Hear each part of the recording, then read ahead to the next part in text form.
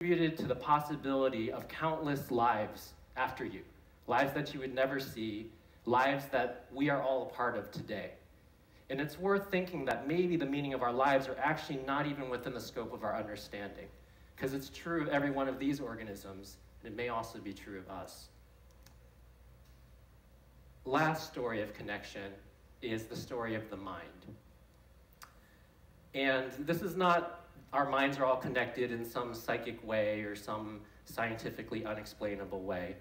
I'm going to explain the connection of the mind through the simple story of this instrument.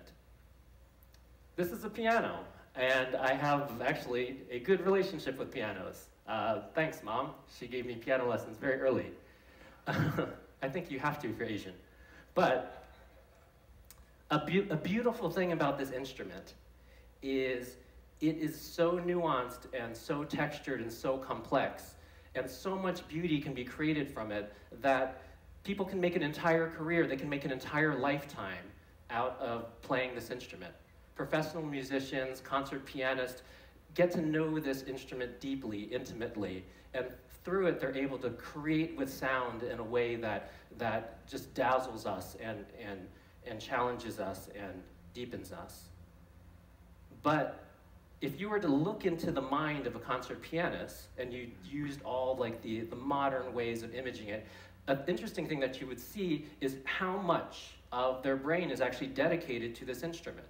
The ability to coordinate 10 fingers, the ability to work the pedal, the feeling of the sound, the understanding of music theory, all of these things are represented as different patterns and structures in the brain.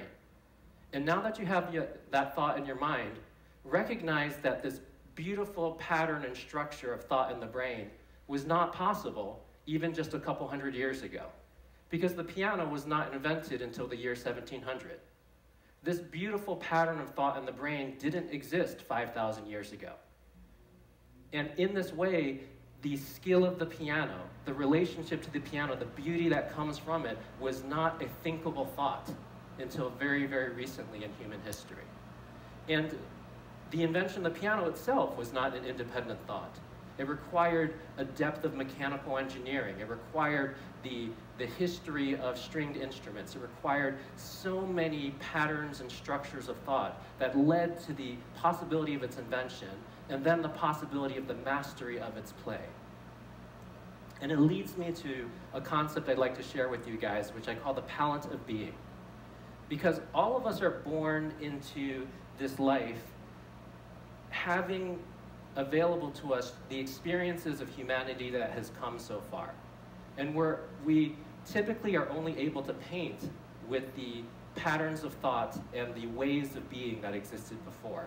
So if the piano and the way of playing it is a way of being, this is a way of being that didn't exist for people 5,000 years ago. It was a color in the palette of being that you couldn't paint with. Nowadays, if you're born, you can actually learn this skill. Nowadays, if you're born, you can learn to be a computer scientist, another color that was not available just a couple hundred years ago. And our lives are really beautiful for the following reason. We're born into this life. We have the ability to go make this unique painting with the colors of being that are around us at the point of our birth. But in the process of life, we also have the unique opportunity to create a new color. And that might come from the invention of a new thing, a self-driving car, a piano, a computer.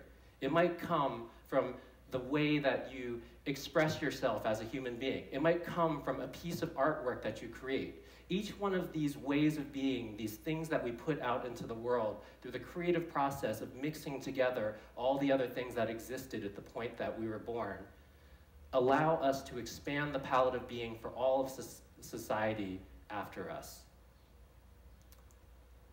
And this leads me